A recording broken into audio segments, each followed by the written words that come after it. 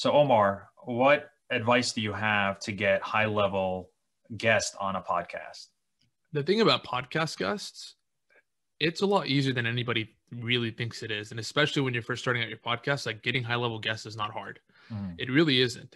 Everyone thinks there's like this barrier between them and the person they're trying to get on the podcast. But really, the only barriers that are ever there between these high level people are maybe if they're really, really big with social media followings, they're already used to a ton of like messages coming in. So they'll have like people in between that are answering their emails and things like that. But other than if you can surpass those barriers and get a direct line with them in some way or form, whether it's Clubhouse or cold email or something that they're just not used to seeing as many requests for things, you'll be able to get through to them. And especially when it's really high level people with no followings or barely any following, that's when it really gets fun, right? You can get billionaires on your podcast easily if they don't have a social media presence as much as they should. So it's a lot easier than you think it is, honestly. Where it gets dicey is like getting people like Pat Flynn or Dan Lok, things like that. That's where you have to use some elbow grease.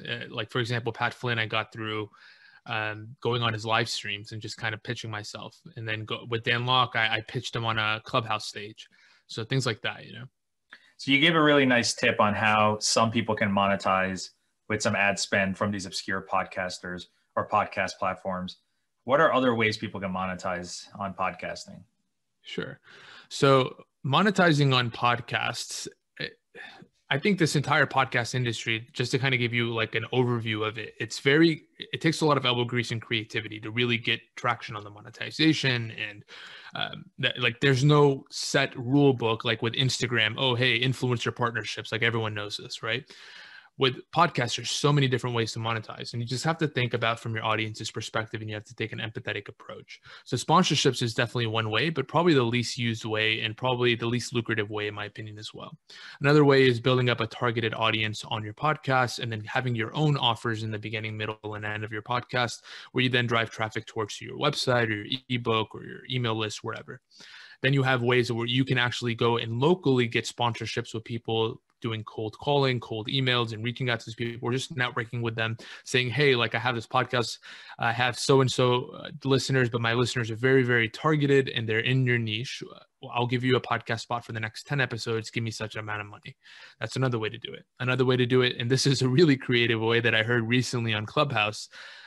There's a guy that I follow called Adam, and he said he had a real estate podcast for about 3 years, and he threw a convention at the end of those 3 years where he had like 60 of his listeners come out and pay him like $2,500 each for a ticket.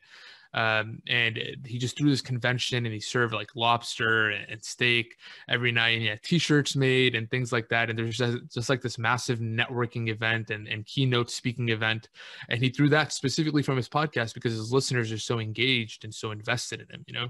So when you have an engaged listenership and engaged following, like even 5 people, you can monetize quite well. You know, like I've gotten a lot of business straight from my podcast. Another way, and this is a way that you can start implementing right from day one, is guest facing monetization. Having people that you would want to do business with or close business deals with on your podcast in the context of a value first ask, build a relationship up with them. And then at the end of that podcast episode, after maybe you've pushed out some content around them, or maybe right after the podcast episode, just play it by ear, go for the close, or at least go for hopping on another call and seeing if you can show them your product or your service.